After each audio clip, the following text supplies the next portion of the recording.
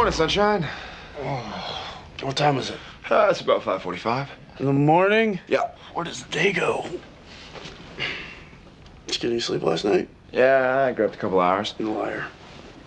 'Cause I was up at 3, and you were watching the George Foreman infomercial. Hey, what can I say? It's riveting TV. When was the last time you got a good night's sleep? I don't know. A little while, I guess. It's not a big deal. Yeah, it is. Look, I appreciate your concern. Oh, I'm not concerned about you. It's your job to keep my ass alive, so I need you sharp. Seriously, you still having nightmares about Jess?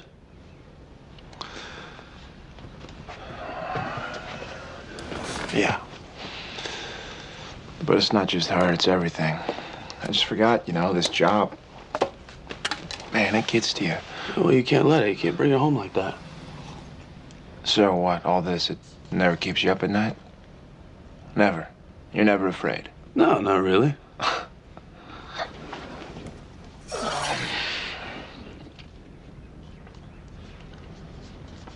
That's not fear. That is precaution. All right, whatever. I'm too tired to argue.